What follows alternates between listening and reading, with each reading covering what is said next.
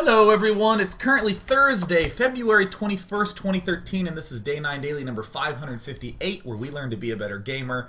I am incredibly excited about this game. It was played earlier today in the Good Studio King of the Hill, and if you'd like to check that out live, go to twitch.tv/VGD like THEGD Studio. This was a game played between Goswser of Team Millennium and HasuObs of Team Mouse Sports. Zerg vs Protoss on the new GSL map Atlas, so we're not only going to see a new map, but a whole bunch of new Heart of the Swarm strategies and a whole bunch of really crazy situations. In my eyes, this is the best game I have ever seen in Heart of the Swarm, ever, and I'm not what you know me. I like to say things are great, I like to say things are fantastic, but I don't speak in that superlative very often. I'm not one to say that it is the best game I've ever seen in a serious voice. Confirmation chat? Confirmation chat? We'll confirm soon. But I'm really excited about this game analysis. So we'll be talking primarily about the map and how things sort of integrate at the start. And then in part 2, we'll look at some of the mid-game decisions, and in particular, the new mid-game things that sort of unfold as a result of our new Heart of the Swarm units. And when things wrap up near the end, we'll talk a lot about the interesting decision-making with the replenishment of larvae for the Zerg race, how they readjust their army, and also the expanding and craziness that's happening. In other words, it'll be kind of a standard game analysis, but because everything is so new, we get a whole lot of treats today. I'm so thrilled. After this match will be the After Hours Gaming League Week 6 match between Intel and Epic. Both teams in the A-League, currently 5-0 going into Week 6. Who will become 6-0? It will be one of them, because mathematically it's impossible for that not to be the case. Epic won HGL Season 2. Will they be able to do so again? Intel is in the way.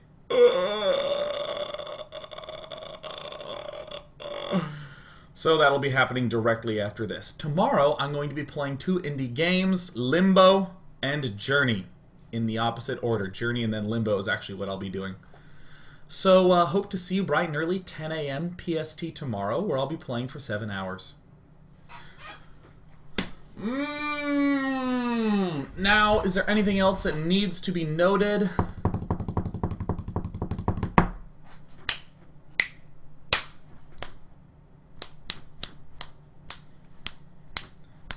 No, other than that, I'm wearing a Walking Dead shirt from the comic books. Blam! Blowing his brains out. I think this shirt's awesome. Yeah. Let's talk a little bit about Zerg vs Protoss on this map, DF Atlas. Heading right into things. Wow! Sean, you're having a swift introduction. What's going wrong today? Everything's going right, I should say. In the top left of Team Millennium, we have excuse me, Goswser, who I think is fantastic. I think he is excellent. I honestly think that he's going to be one of these people that certainly post-release of Heart of the Swarm be considered to be one of those tip-top North American Zergs, right up there with the fine folks like Scarlet. And I'm totally happy to eat those words later, but given the way that Goswser's been improving and what I've seen in his matches, I think he's amazing. 3-0ing MVP in Iron Squid is not easy, and he did it. Cool.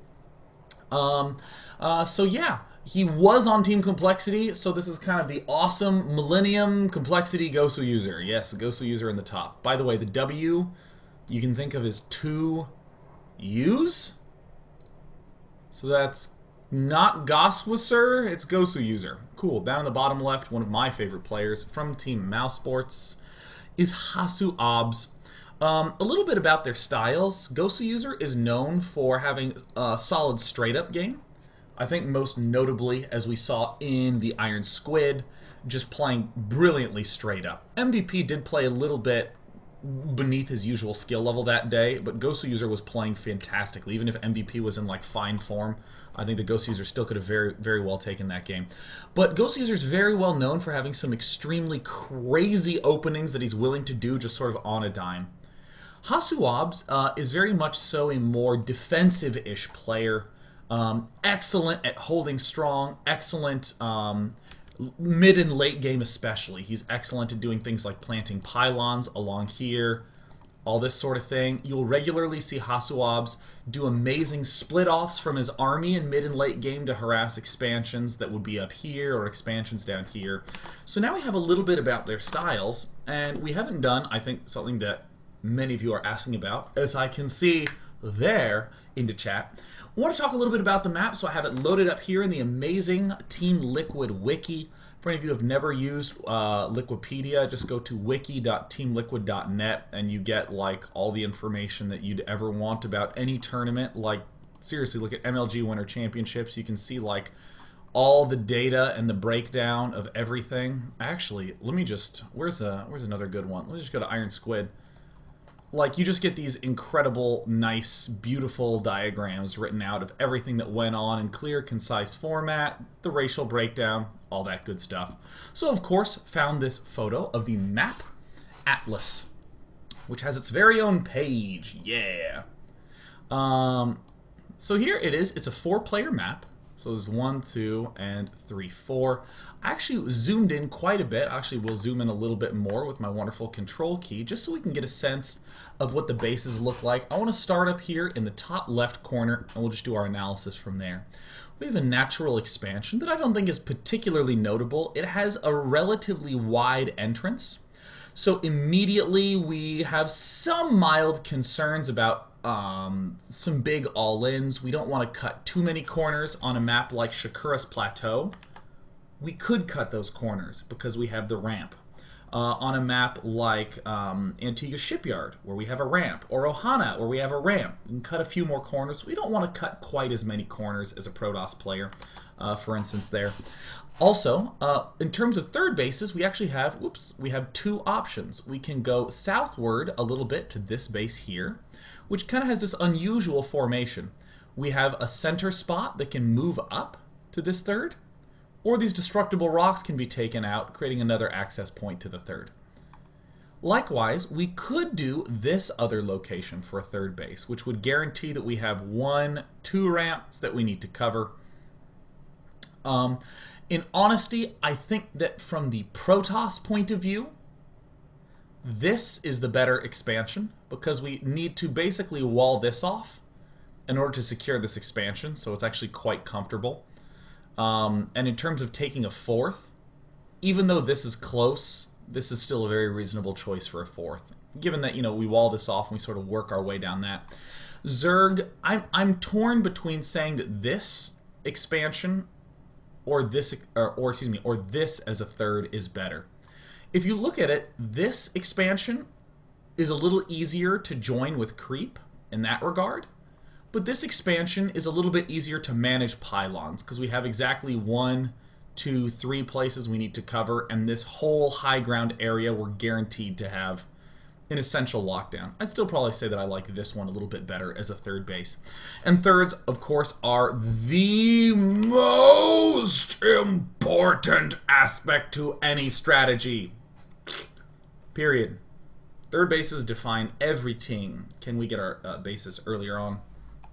But I want to talk a little bit about those, just because, you know, if we start moving down here and start moving southward, there's a lot of counterattack paths. There's actually lots and lots of counterattack paths once these rocks are taken out. These rocks create interesting constrictions where it's easy to counterattack but hard to flank, given the fact that it's such tiny spaces. A lot easier to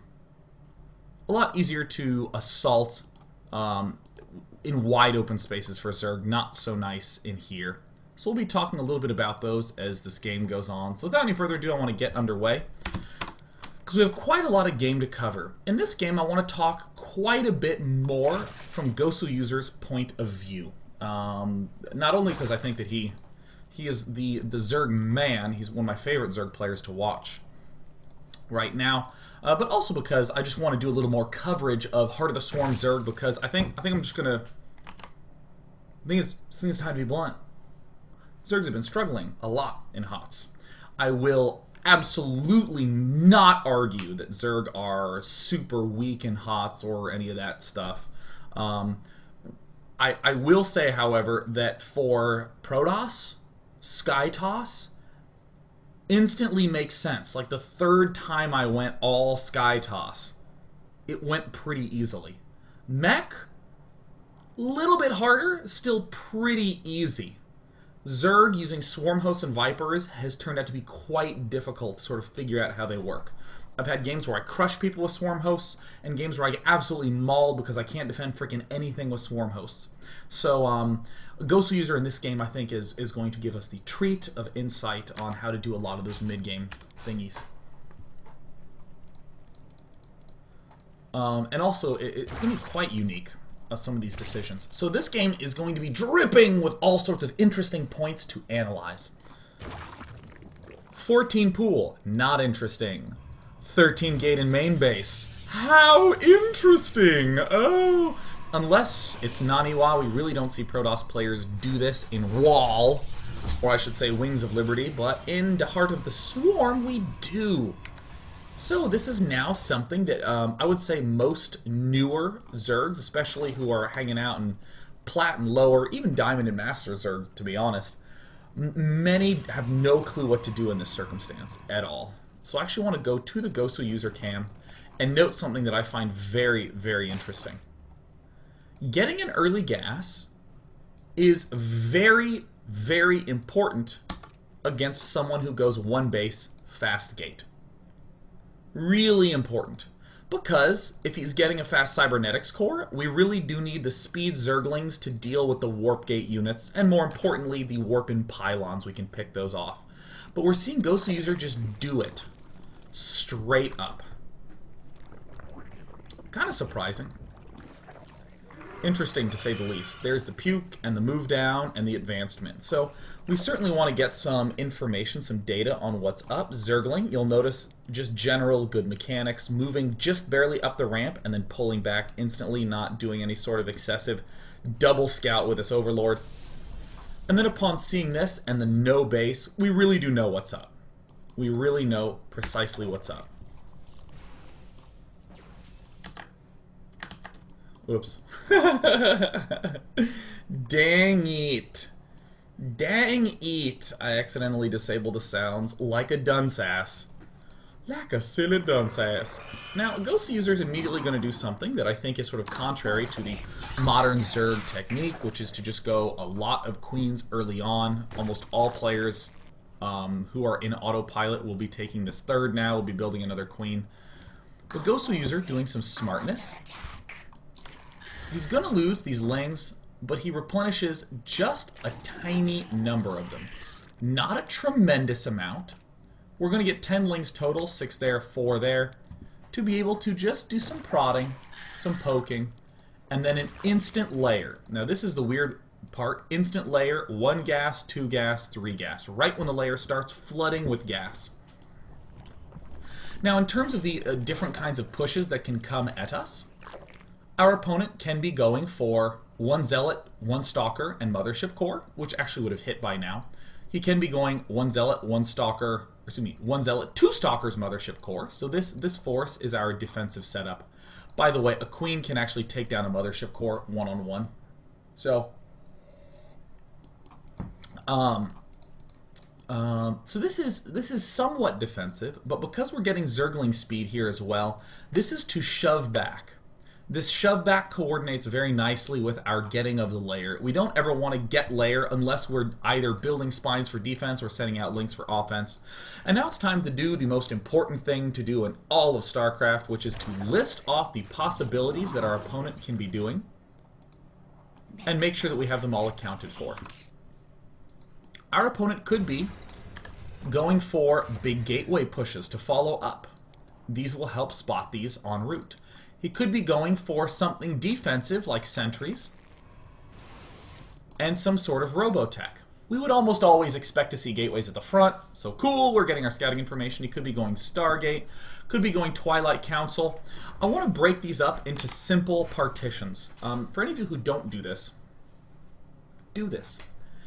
List out all the possible things that he can do and just group them into logical groups. And you group them into things that are thematically consistent. There you go. So for instance, I'm talking about Twilight Council, Robo, Stargate, Gateway Pressure, maybe he can be going for a fast third. There's all sort of different things, but let's group them. He's either attacking us now and screwing his tech over later, or he's not going to attack us now and he's going to be doing something cute and techy later. So that would be Stargate, Robo pushes, Twilight pushes are all in this category. And also the we need to make sure we don't die right now is in this one. And I put these into these separate categories because like the pushes, all the early stuff is like 8 to 9 minutes-ish. It's the stuff that comes early. All the cute, techie, terrifying aggression, like 6-gate Blink Stalker, 6-gate with Robo pushes, even 5-gate with Robo skipping, Twilight, all that stuff, it's going to come later, like 10, 11, 12, something like that. So we actually can just divide these into 2 logical groups. And this is something that players do constantly. They just partition, partition, partition.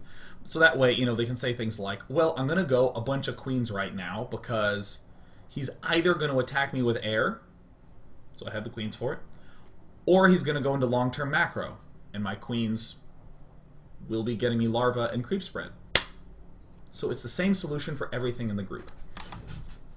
Nice, nice, nice. So we're seeing this, and Goswser, I think, is doing something hyper modern that's very brilliant. First of all, the lings to control the space, and very fast Spire tech. Now, actually, comparatively, I want to just come back to 550, and note that this is a before 6-minute layer. This is fast as hell. This is just so dang fast. This is about 90 seconds before your average 3-basing layer. Super good. My encoder's saying something weird, like everything sounds okay. I don't know what just happened with my encoder. I'm sorry, I just wanted to make sure everything's good. Okay, everything sounds good. Sorry, I don't know. My encoder's audio thing was like, and I was like, but I know I'm talking. So, alright. Apologies for that delay. But this is very clever. If he's going for, I want you to note this timing, 100 seconds. So this means that this will be done at around 9 minutes. How long does it take for Mutalisks to pop out? Mutalisks take about 30 seconds. So at about 9:30, we'll have Mutalisks out on the field. At about 9:30, we'll have Mutalisks out on the field. So what this means is that if he's going for Blink Tech or Robo or some delayed techie type thing, this Spire will contain him. We'll get him totally locked down. We don't need to worry at all about that. This is a smart scout by HasuObs and an even smarter answer from there. Why are we throwing down this hatch right now? Because we are getting signals from our opponent. Right about now, he should have been moving out. Were there going to be one of those 8 or 9 minute timings? Actually, hell, I actually should be pedantic about that. I think I might need to back up just a little bit. And back up a little bit. And okay. No, Jesus, not 6 minutes. Replay. What? What's wrong with you, replay? Oh, no. Please don't tell me I have to do this. Oh, technology. Oh, my God. Oh, rewinding in 10-second increments. The technology is clearly not there yet. That's fine. I'll be mega pedantic. So, once again, Partition 1, early aggression. That's a whole category of things we need to worry about. Category 2, delayed aggression because he's doing tech. That's all I want to say about that. I'm worried about an attack. I'm worried about an attack. Is his attack coming? It could be coming right now. I'm starting to get suspicious that he's not attacking because I'm not seeing anything, because it would strike at 8:15 to 9 minutes. I'm seeing nothing. Let me move forward. I'm still seeing nothing move out. I'm seeing nothing. Nothing's going on. Okay, nothing's going on. Then I guess he is actually going for a tech play. Therefore, I will expand. So, this is what I call a non-trigger. Because nothing happened, I can conclude he is not doing this whole partition of aggression. It must be something more tech-focused. Cool. cool. Very standard, happens all the time. You'll often see pros do this, and it looks like that's the build they're following, but it's not quite. Had GoswSer seen a whole bunch of stuff moving out, he would have seen it at 7:15, and he would not have built this hatch.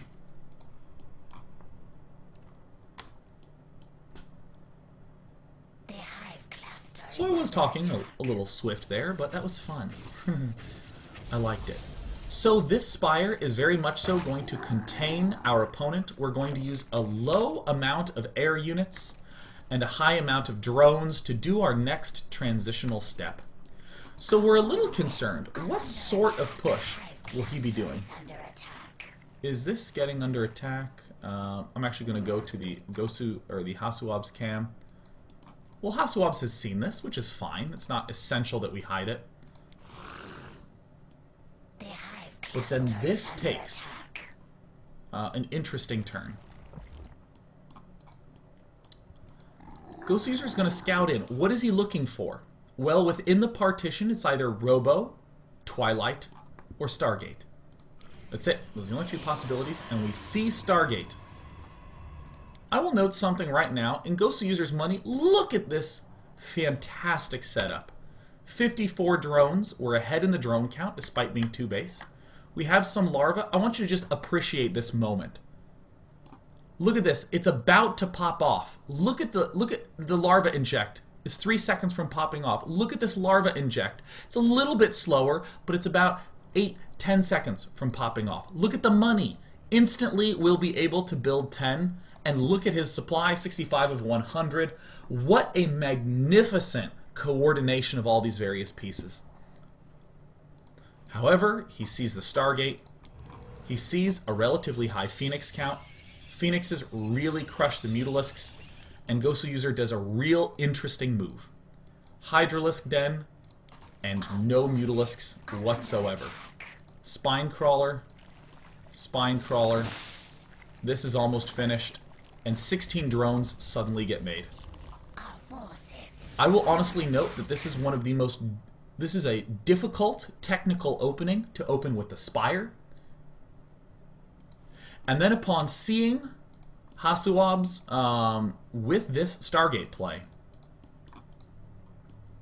immediately says, okay, you opened 1 gate, expand, and then walled in with gates, and now you're going Phoenix. It means you will dominate the air and you will suck in all other regards. So building these drones, I am completely 100% safe against that. Weird transition, perfect. Really excellent. There's some other alternatives that people have argued that are strong, such as going for Mass Corruptor in that spot as well. I think that I like this a lot more, especially given the new benefits of the Hydralisk. So, for the record, these players are like top 20 Grandmaster HOTS players and some of the most infamous pros in the game. So this is really daring to see both of them doing these cool openings. So when we come back in part 2, we've done some notes of what can go on in the opening, just some of the weirdnesses of Goswser's play, but also why it's so clear given the circumstances. And then in part 2, when we come back, we're going to be considering a little bit more of, again, what are the possibilities that Protoss can hurl at us, and how are we as the Zerg user, Goswser, going to exploit the new Hydralisk to our benefit. Ha! Watcha, watcha. Man, I'm so happy. All right, let's take a break. Be back in 3 minutes.